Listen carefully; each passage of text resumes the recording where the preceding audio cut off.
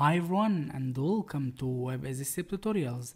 This is Ahmed Fakhr and this tutorial about how to get the difference between two dates by using MySQL. As a quick starting, let's first create a new table with the name schedule ID int and auto increment start date end date. In the start date we make it date time and the end date date time. Save. Let's insert some data.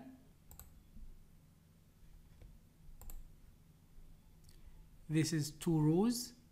Now let's search for the days between the start date and end date. We use a timestamp diff function. This function has a 3 parameter. The first one is day, the second is the start date, the third is end date, making alias as days from schedule table. Now let's run this code. Here is 6 days, 23 days. Now let's try the same but with hours, not days. Select and the function is timestamp diff. Hour is capital, start date, end date, and turn it as hours. Yes, this is the difference between the two dates with hours. And again, you can return this by using second,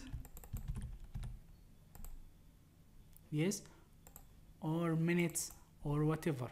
Now how I filter this by using date difference? It is very easy. Just add where and make it again day, days, where, select all from schedule where the difference between the two dates, the days, is greater than 6 days. So we will return all result where the difference between the two dates is more than 6 days. Let's run the code and this is the result. Another way to do the same functionality by using datediff and timediff.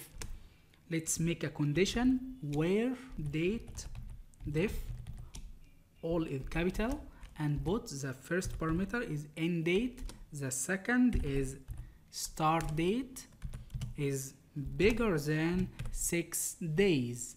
But remember, we replace this parameter end date and start date because datediff make it with a minus. If you put the start date in the first parameter, it will make the calculation by minus. Okay, now press go and the result is the same. Finally, I hope this tutorial helped you to understand how to get the difference between two dates.